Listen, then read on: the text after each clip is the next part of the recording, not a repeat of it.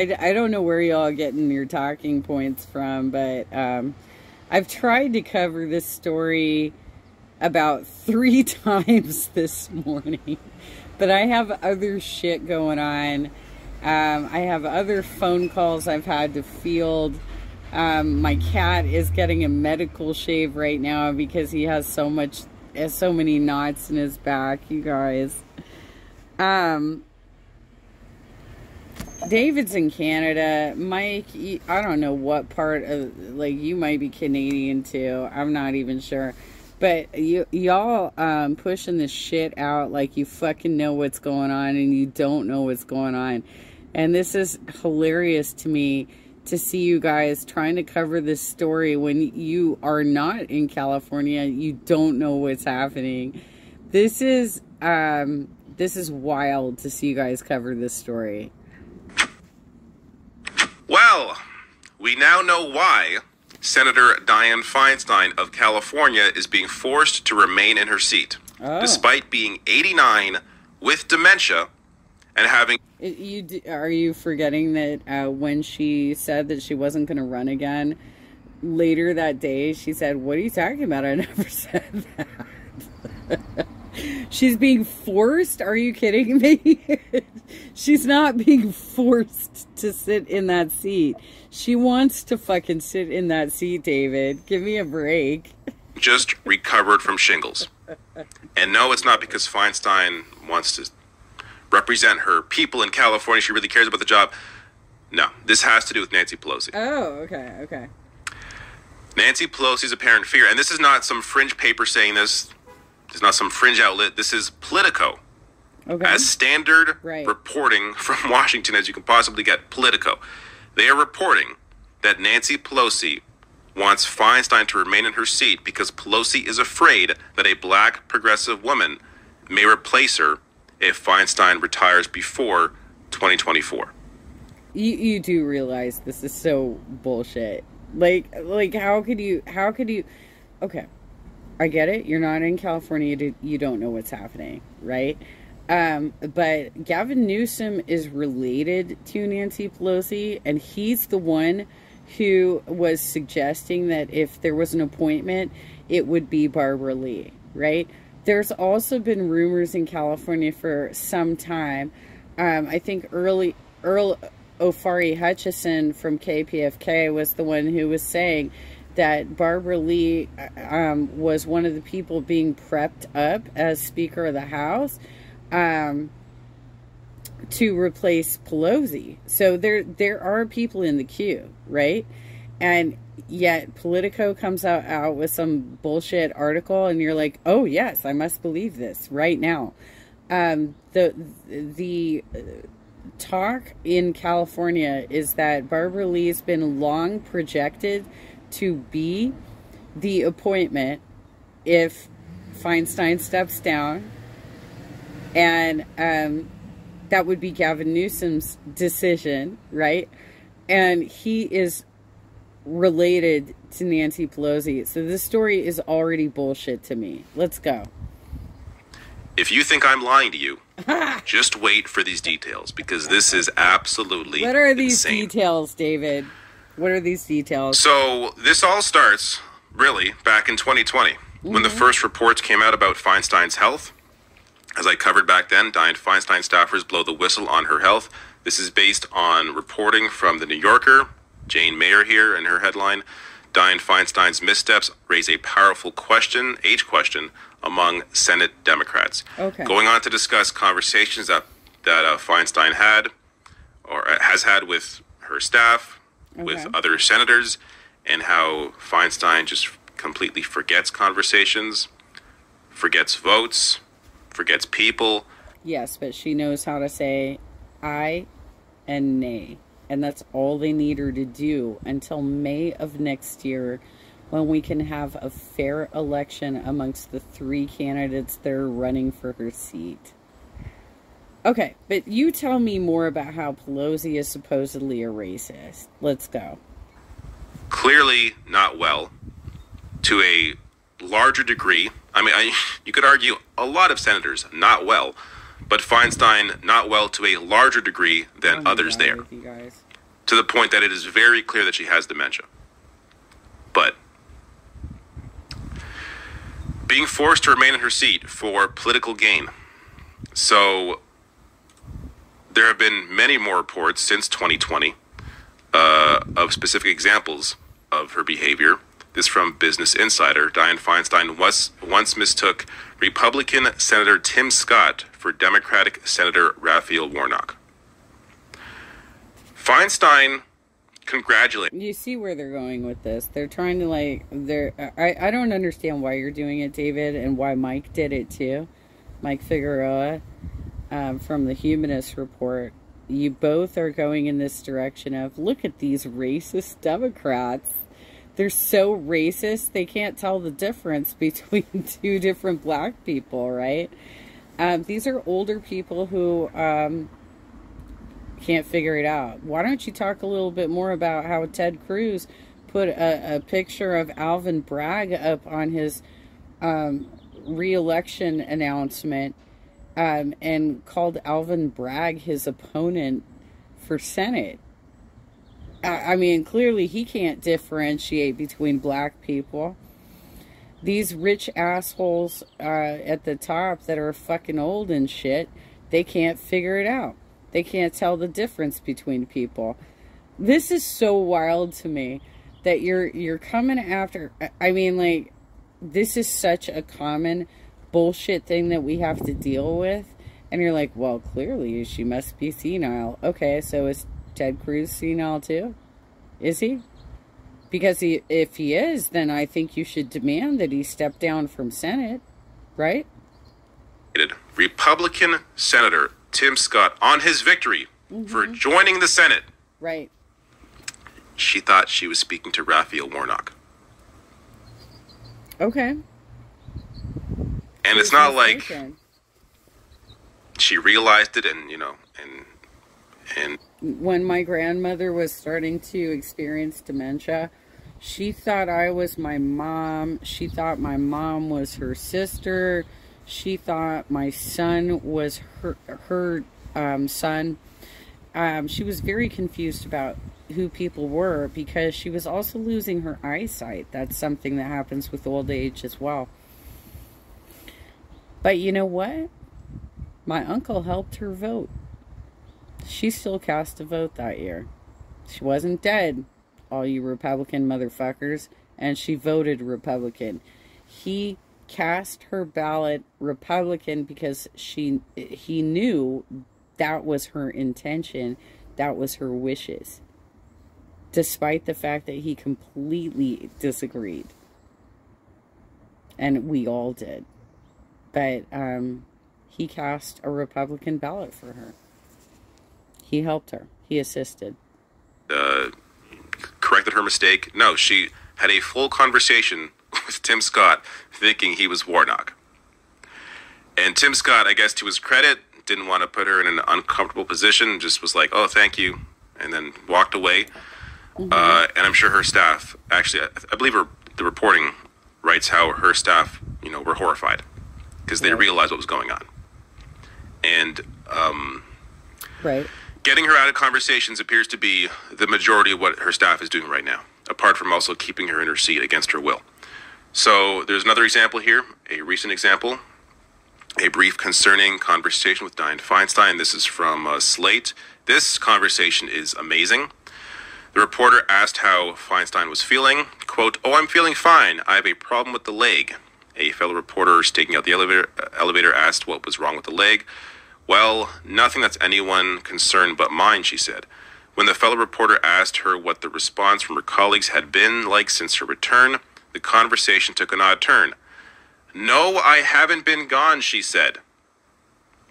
Feinstein was gone for months.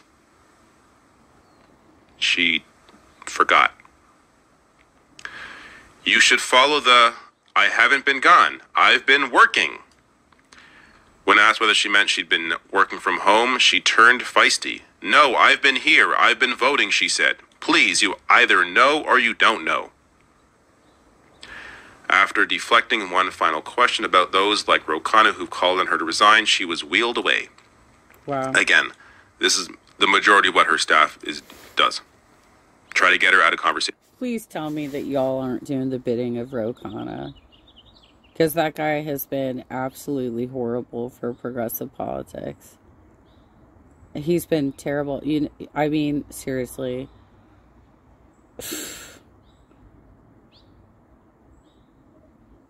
I'm not gonna jump into that conversation. I've already talked about it a lot. But seriously, are you guys like on the payroll for Ro Khanna's bullshit? Because that guy has been so bad for progressive politics. And this isn't the battle that you want to have right now. This is a situation we need to wait out.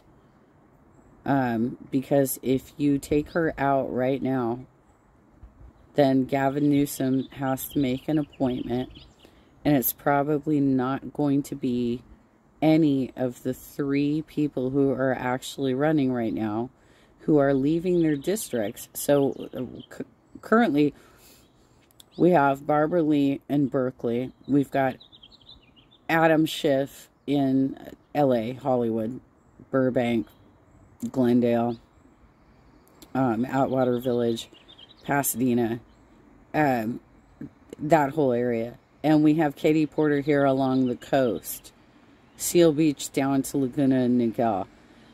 We have to replace all 3 of them. We have all of our own complications in that process. But one of them, we're hoping, is going to be employed in this U.S. State Senate position.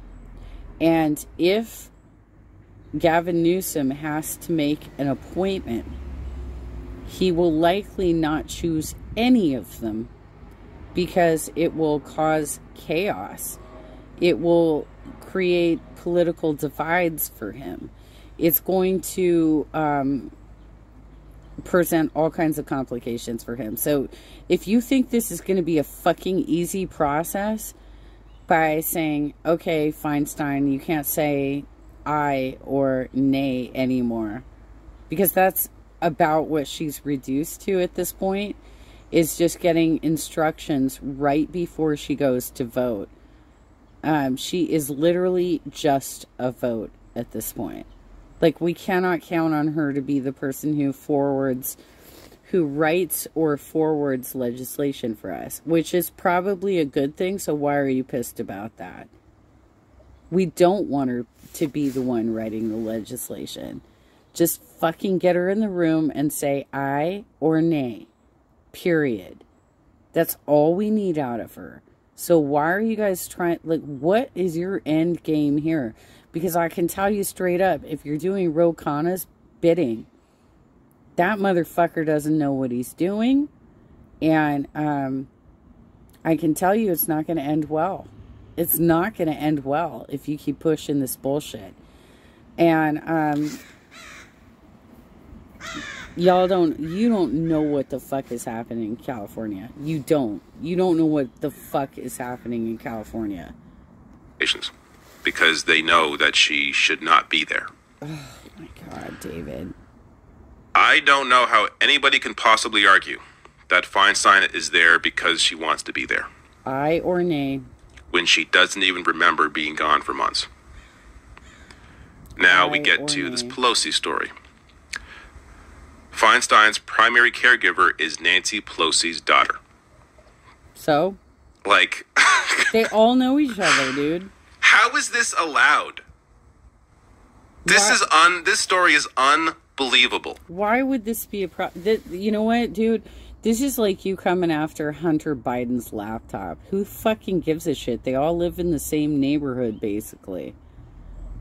So what if people from different families have different kinds of jobs? What is the problem here, exactly? You guys are such conspiracy theorists at your core. And that's why it's hard for America to actually tap into what you're saying. Because you pull up this bullshit, and who the hell cares if they happen to know each other and different family members have different jobs, and they do different things for each other because they trust each other, because they're like fucking networking together. God damn, dude. A quiet caretaking arrangement has raised questions about whether Nancy Pelosi has the ailing senator's personal interests at heart. Really? Raising questions? It's quite clear Pelosi don't give an F. Oh my She's doing this David. to keep Feinstein there, as you're going to read in this piece, simply for her own political purposes. Wow, that's a stretch, dude. That's... The intrigue surrounds the future of Feinstein's seat. Pelosi has endorsed Representative Adam Schiff, her longtime protege and former hand-picked House Intelligence Committee chair, to succeed Feinstein after her sixth and final term ends next year. Schiff is a household name in California and already has a $15 million campaign cash advantage over his nearest competitor. But if Feinstein were to bow to pressure and retire early, Schiff's advantage could disappear. Governor Gavin Newsom has pledged to appoint a black woman to serve out her term, and one of Schiff's declared opponents, Representative Barbara Lee, would fit the bill. If Dianne Feinstein resigns right now, there is an enormous probability that Barbara Lee gets appointed. Thus, it makes it harder for Schiff. One Pelosi family confidant told Playbook, adding that the relationship between Pelosi, her daughter, and the senator is being kept under wraps and very, very closely held. You dumbasses. Like, you literally don't know what the fuck is happening. There was a labor conference like 2 weeks ago in which all three of those candidates spoke to labor leaders. And the most proficient candidate was Katie Porter. I got direct feedback from a labor leader on this, and I'm telling you straight up, you guys don't know what the fuck you're talking about. Barbara and Adam did not do well at the convention, and it is more than likely that Katie's going to pick up most of the labor endorsements. I can't even with you guys. You literally are not on the fucking ground. And you're like, oh, I found this article on Politico. So therefore, I know what's happening. If there is nothing to hide here, why would they be hiding this? Oh my God. It is very, very clear what is going on. They are keeping Feinstein in her seat to simply help Adam Schiff. Adam Schiff. Okay. The other half of this is just like, as a person, like, Pelosi is supposed to be one of Feinstein's friends. Mm-hmm. Okay.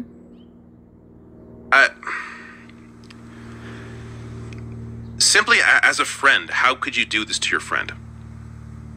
Force them to remain in this seat for your own political purposes.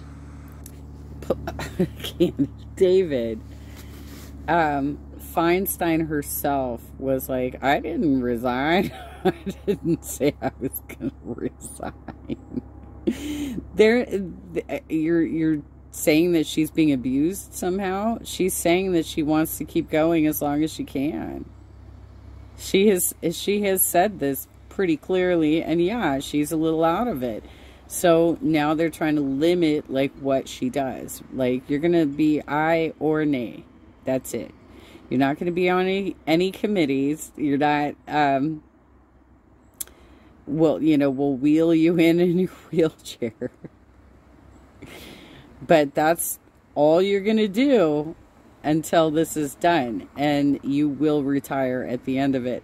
So, they have been evaluating the situation, David.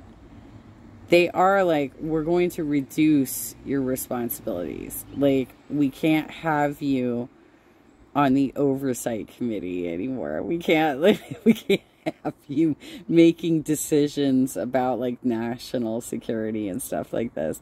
We are going to just get you through your term until it's over. And by the way, with elder people, I mean, David's a lot younger than me, right? With elder people, oftentimes when they do retire, they die pretty quickly because they feel useless. They no longer have something to do. So I don't think it's a great thing for y'all to be out there pushing this poor old lady to her death. Because that's basically what you're doing. And all we need her to do is say aye or nay. That's it. That's it. It's not as hard as you think. And I don't know what you think is going to come out of this, based on the fact that it looks like Ro Khanna is directing you guys. And that guy is a fucking chump. He's been trying to control California politics for a long-ass time. He always is endorsing a slate of candidates for the Progressive Caucus. And this slate is usually a bunch of chumps who just fucking report up to Karen Bernal. That's what you want? That's what you think progressive politics is? Reporting to fucking Karen Bernal? Alright. See how this goes, David. When you know they are not well. When you know they should be home with their family. Mm-hmm. You're forcing them in their last years to do something that is purely beneficial to you as a politician. I just don't. I'm not made out for this world. Like, if this is, I would not succeed in politics. If this is what it takes to get ahead, I could not cross lines like this. This is unbelievable. Okay. Quote, it's very tricky and political because they want her to stay in the Senate, said the person who spoke on condition of anonymity. Quote, the political thinking is that if Dianne Feinstein stays as long as possible, it helps Schiff as well, clearly. Now, Pelosi's spokesperson here, Bennett, rejected suggestions that Pelosi was seeking to influence Feinstein's decision about her future. Quote, anyone who knows Senator Feinstein knows that her service in the Senate is entirely her own decision. And Speaker Pelosi would never suggest otherwise. Mm-hmm. Then why does Pelosi have her daughter following Feinstein around? I mean, why is Feinstein dude, forgetting things like being gone for months, confusing people? Not to mention this I covered this because it was so just stunning. Feinstein announced her retirement back in February, that she would step down in 2024. I gotta be real, this is probably one of the worst segments I've ever watched from you, David. It's so filled with assumptions and just ridiculousness. They all fucking live up in the Bay Area. Give me a goddamn break, dude. If you happen to have a friend who has a daughter who is a caregiver and you need a fucking caregiver, really? That's got to be your conspiracy theory right now? I don't find this unusual whatsoever, because very similarly, my family has networked in the LA area in a same way. Hey, can you recommend a caregiver? Are you for fucking real? This is gotta be like one of the worst segments I've ever seen out of you. After the end of her term. And that same day, this happened. When asked about her retirement by reporters hours later, Feinstein did not seem to be aware that the statement was released. When asked by Raw Story about finally retiring, Feinstein said, quote, oh no, I'm not announcing anything, adding that she will one day. Hours after she announced retirement, or I should say her staff announced it, but of course she was aware that she was announcing her retirement. I'm sure they told her. Hours later, she forgot that it was announced. Come on. Mm-hmm. It is, I want to say unbelievable, but at this point, it's not hard to believe what some people will do for power. Last thing here, this is just an Onion headline that I thought was humorous. Senator Feinstein, quote, let me retire. I don't know, man. Like, literally when I got bit by that dog, there were days in a row that I was completely out of it. I bet that there have been times in your life where you've experienced injuries or something in which you were disoriented as a result of it. I am not a doctor. I can't tell you what's going on with Feinstein, but she was just going through shingles, which is apparently very painful, right? It's basically like adult chicken pox, I guess. I'm assuming that's what it is. One of my colleagues at work had it once, and he was telling me that it was really, really painful. Last year, when I was first bitten by the dog, and then I had modified duties that were exacerbating my situation, there were days when I didn't know what the date was. I was confused about what day of the week it was, and I just couldn't get my shit together at all because I was in so much pain that I couldn't figure it out. So I think it's really irresponsible as you try and present yourself as a journalist to do row comma spitting, because that's clearly what you're doing right now. On my own terms, with everyone effing hating me as I hold that democracy hostage. So part of the issue right now, because, you know, you may think there's a divided Congress, what can even get through here? What does it matter if Feinstein's there or not? Just in terms of votes.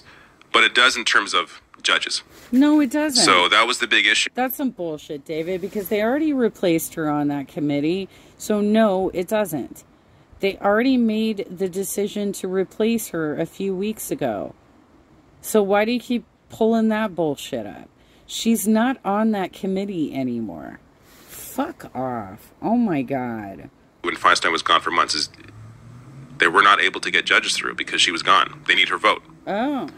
So. Right. But even apart from any procedural reasons or any political or policy reasons, forcing someone to be in this position where you are representing